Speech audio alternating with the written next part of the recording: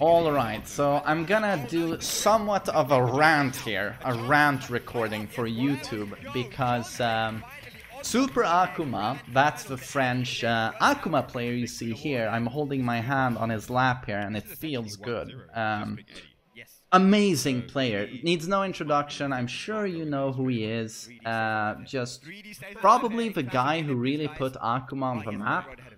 These days we all like to talk about Avaisani, you know, and the Pakistanis who are, yeah, the new gods basically. But this is the guy who really put Akuma on the competitive map and got everyone's attention on Akuma in the community. And I'm a little bit annoyed. So he did well. This was played yesterday, I think, in Greece. The Tekken World Tour Challenger in Greece. Super Akuma won it. Sorry for spoiling it. I haven't even watched it myself. I know he beat Yonding in the Grand Finals. But what I did see was going on Twitter this morning and I saw Akuma wanker, Super Akuma wins because he plays Akuma, fucking wanker. And it's like, I think I've seen that sort of shit now ever since this guy won the mix-up in La France. I don't remember when that was. Was it half a year ago? I don't remember.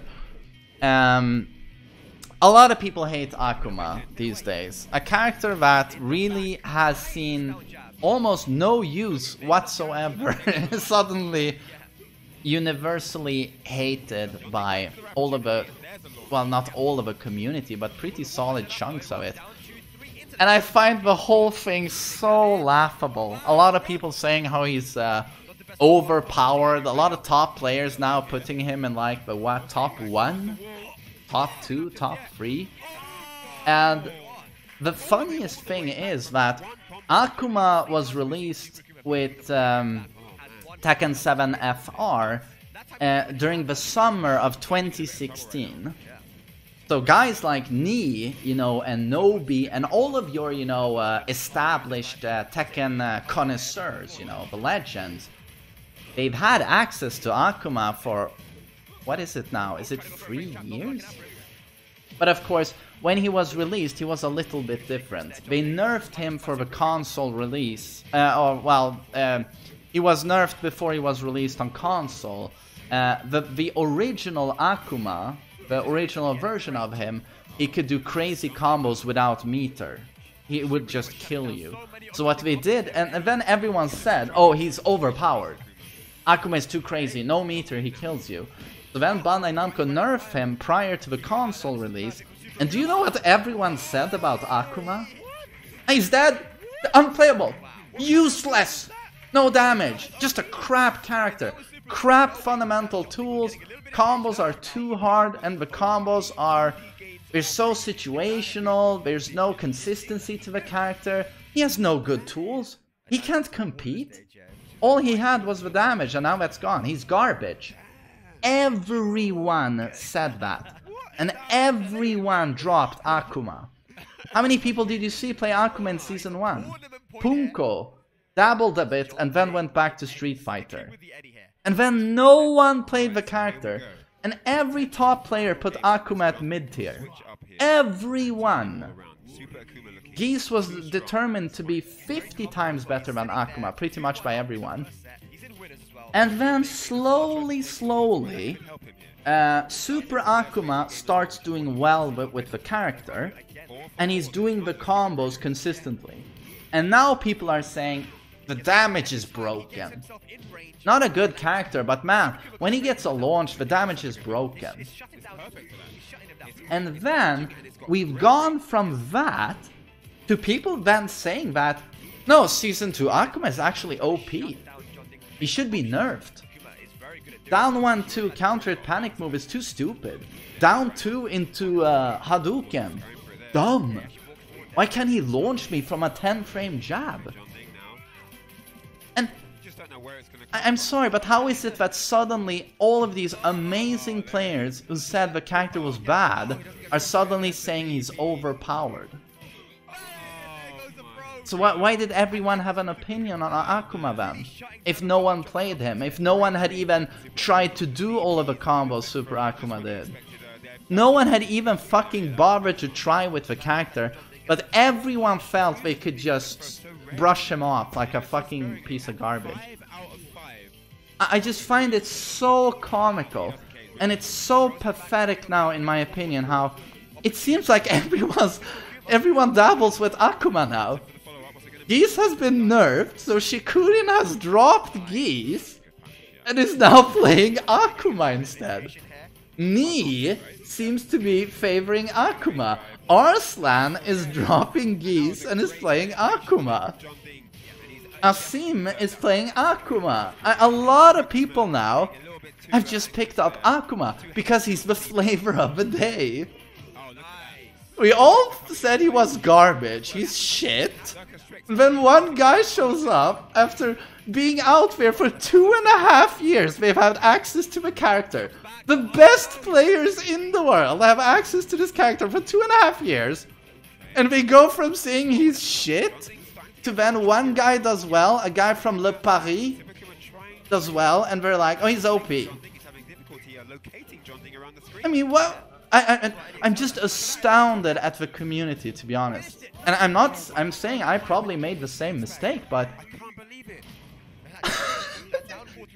isn't it a little bit laughable? Am I the only one who finds it so funny? No one even bothers to learn how to play with Akuma. Everyone just says he sucks. And then one guy from Paris, or France, whatever, actually bothers to do the work. And then everyone's like, oh, he's overpowered. Why did no one bother to try before? Did you see the Israeli Akuma who won against Trunji in the Olympians? So now everyone's saying he's OP and everyone wants to play Akuma.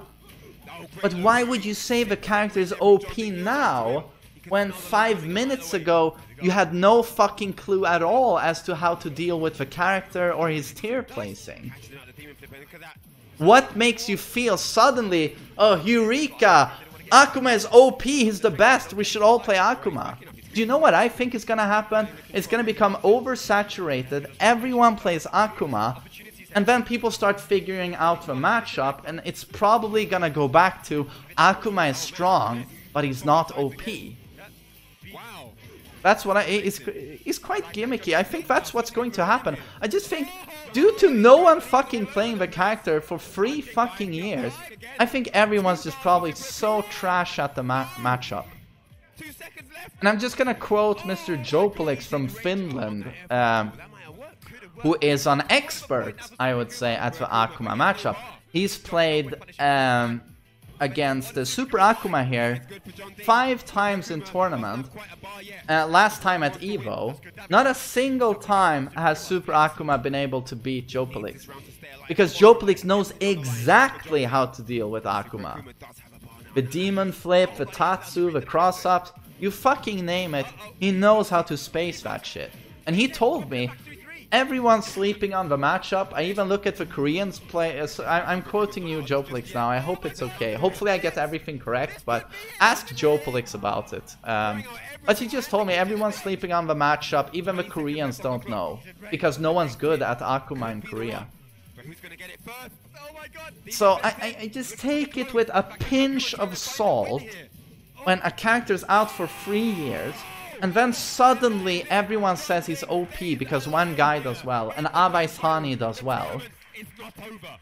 And then it's like he's suddenly discovered, and now everyone's gonna learn how to deal with him, I think, the way Jopolix has. But of course, on paper, Akuma has some crazy shit, like a 10-frame launcher with 1 bar. He has a down 1-2 counter hit that was removed for Geese, you know, the dick jab panic tool. Akuma still has that. He has a ducking 2 that goes into Hado, that's 12 frames.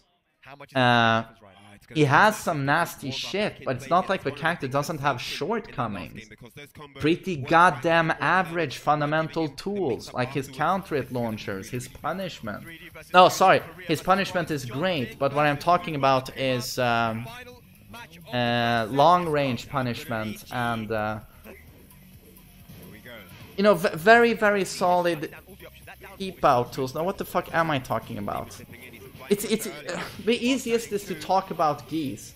But now this is a diversion. But that's what used to be interesting with Geese and Akuma in Season 2, is that Geese had the fundamental tools where he was very strong without meter, and of course strong with meter. But Akuma had the damage and the weak fundamental tools. But now they've made it so that Geese is basically a low-grade version of Akuma, in my opinion, in Season 3. Geese lost the fundamental approach.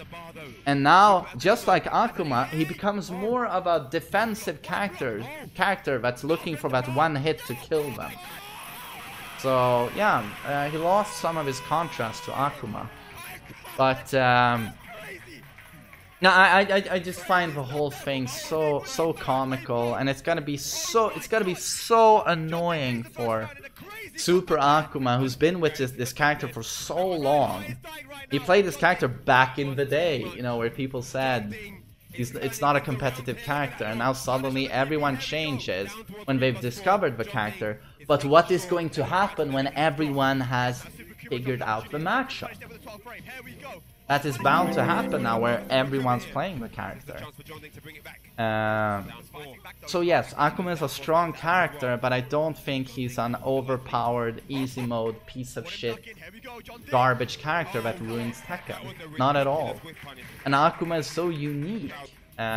People actually say it's a flaw that he plays like in Street Fighter. He should play more like Tekken, people say.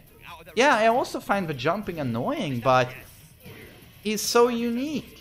The fact that he brings the Street Fighter system is what makes it so interesting, and it stands out so much. Yeah, I said it from day one, from seeing his trailer, like, huge credit to the developers of Tekken. You know, they really captured the essence of a Street Fighter style. But yeah, I just wanted to rant a little bit on this. Just the whole thing pisses me off so much. And the tier whoring is just disgusting. I just can't even, I can't defend anyone's tier whoring. Thank God for JDCR, who brings us obscure characters like Heihachi and Armor King. No matter what, he brings us those characters. And Dragunov. But then you have guys like me. Oh, what's the best character? Oh, I'm gonna play Akuma. And, you know, insert... I mean, even Shikurin drops Geese, who was so synonymous with Geese. As this game becomes Street Fighter, I know in Street Fighter all the pros basically go with the top tiers, you know, even Daigo. Well, I mean, maybe Daigo's always done that shit, but to me it's just so boring. And now it feels like Tekken is becoming that game where suddenly, in prior seasons, people would play the characters they enjoyed, but now I feel like more and more players are just, what's the flavor of the day? Or the flavor of the month? I'll play that character, you know. Who's the top tier now? Oh, it used to be Steve and Geese. You see them all over the place. And now it's gonna be, now it's Akuma. In this tournament there were a lot of Akumas. There's gonna be a lot of Akumas now. It's so sad. Oh, Nee's probably sitting there thinking, how am I gonna beat Arslan Ash? And he tries Devil Jin, he tries Steve, he tries, well, insert all of the classic characters. He tried Kazumi. Well, he tried Kazuya as well. But now he tries Akuma. And what did Mr. Naps do? Jimmy. Who's been a character loyalist since what? Tekken 5 with Brian? He was the only guy to fucking beat Arslan Ash at a tournament. Took a fight on him. At least I think he was the only one.